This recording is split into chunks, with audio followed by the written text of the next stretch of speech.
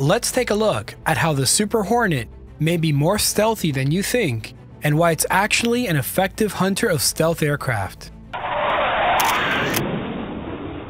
There's no disputing it, the Boeing F-18 Super Hornet is the Navy's all-encompassing multi-role tactical aircraft, a true workhorse that serves as a fighter, attack, reconnaissance, and even refueling tanker platform. What most people don't realize, however, is that the Super Hornet arguably makes use of the most extensive radar cross-section or RCS reduction measures of any contemporary fighter right after the low observable F-22 Raptor and F-35 Lightning, making it more stealthy than you might think. Again, I'm not saying the F-18 is as stealthy as an F-35 or F-22, but in certain configurations, the Super Hornet can go a long way in reducing its radar signature. For example, a clean reconnaissance loadout could be used to employ the Super Hornet as a forward screen to detect stealth fighters or other airborne threats at long ranges. More on that later. And while removing pylons and ordnance does help lower the RCS somewhat, the F-18 actually incorporates design elements to reduce its RCS dramatically, especially in the forward quarter. Let's dive in. At the most basic level, the Super Hornet makes considerable use of panel joint serration and edge alignment. Close inspection of the aircraft shows considerable attention is paid to the removal or filing of unnecessary surface join gaps and resonant cavities, even during routine carrier operations. Furthermore, the previous or legacy Hornet used grills to cover various accessory inlet and ducts, while the F-18 E and F Super Hornets use micro or centimetric band opaque perforated panels. Along with this, careful attention has been paid to the alignment of many panel boundaries and edges. This serves to scatter radar waves away from the aircraft's bore sight. Another effort that has been made to lower the RCS of the Super Hornet can be found in the air intakes. These have been optimized to reduce the RCS by use of S-shaped ducts, which lead to the engines. By using this curved piping to the turbines, the fan blades are hidden from view. Turbine fan blades represent one of the most prohibitive penalties to RCS, as they are nearly perpendicular to the direction of travel of the aircraft. Additionally, the edge alignment of the inlet leading edges are designed to scatter radiation to the sides, reducing the amount of radar emissions that are returned to the interrogating system. And in a similar way to the F-117 Nighthawk, the Super Hornet uses a fixed intake reflecting structure in the inlet tunnel, which keeps microwave illumination off the rotating fan blades. Many of these design features have been incorporated into the latest version of the Super Hornet, the Advanced Super Hornet, or better known as the Block III series. Block III also adds a way for the Super Hornet to carry external stores while still reducing its RCS. This is done by using enclosed weapon pods, or EWPs, where one EWP can carry 6 small diameter bombs, 2 medium range AIM-120 AMRAAM missiles, or an equivalent loadout of up to 2,600 pounds per pod. Before we go any further, today's video is brought to you by War Thunder.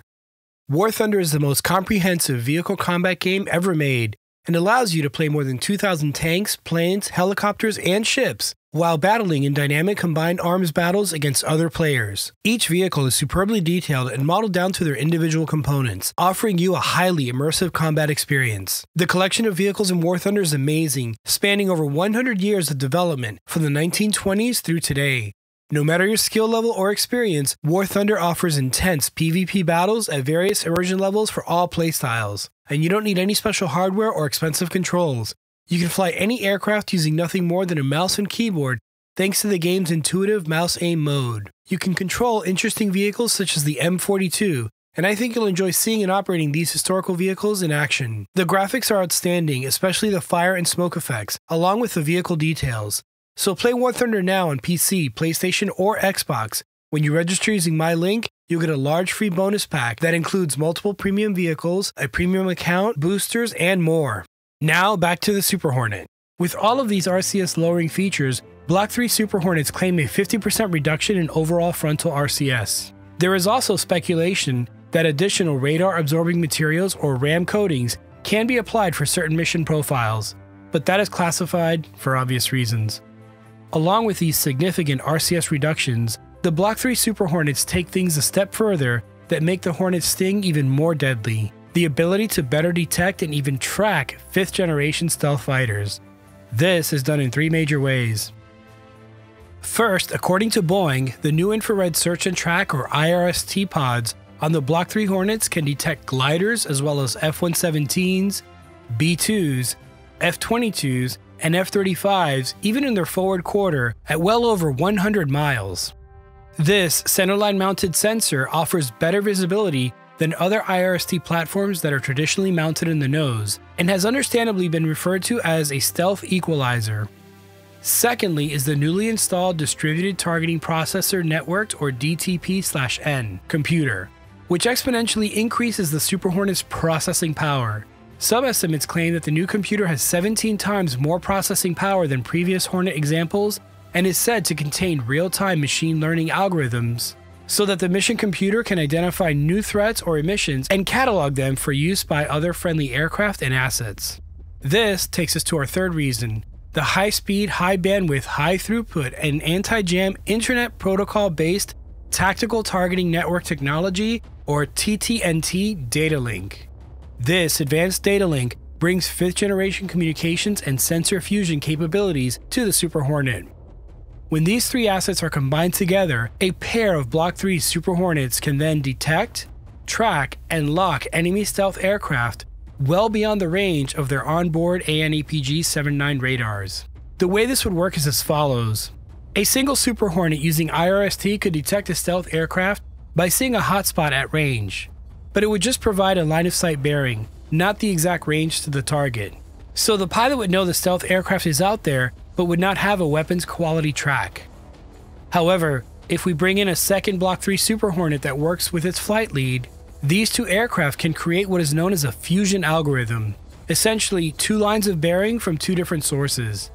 The advanced computational power of the DTP/N can then compute a weapons quality track on the Bandit and fire a long-range air-to-air missile at it, all while remaining outside the stealth aircraft's detection zone.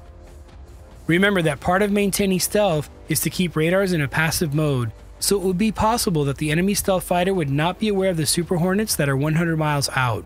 Remember that APG-79 radar that the Super Hornet uses? It turns out that Raytheon, the radar's manufacturer, has developed a new Gallium Nitride or GaN-based version of the APG-79.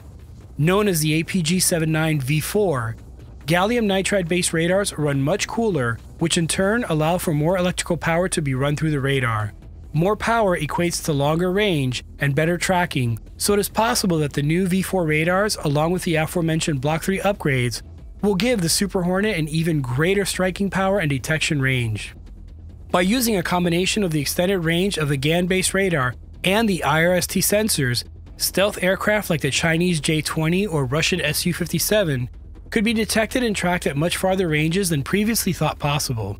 And lastly, structural changes have been incorporated to give the Block III Super Hornet an incredible planned service life of 10,000 hours. Remember that the Navy uses Super Hornets in virtually every tactical and even some support roles, so those airframes get a lot of wear and tear on them in punishing carrier operations at sea. These new structural changes will allow the Super Hornets to operate for decades to come, keeping the tip of the spear sharp until the FA-XX or Next Generation Air Dominance or NGAD fighter becomes operational. Thanks again to today's sponsor, War Thunder. Play now on PC, PlayStation, or Xbox. When you register using my link, you'll get a large free bonus pack that includes multiple premium vehicles, a premium account, boosters, and more.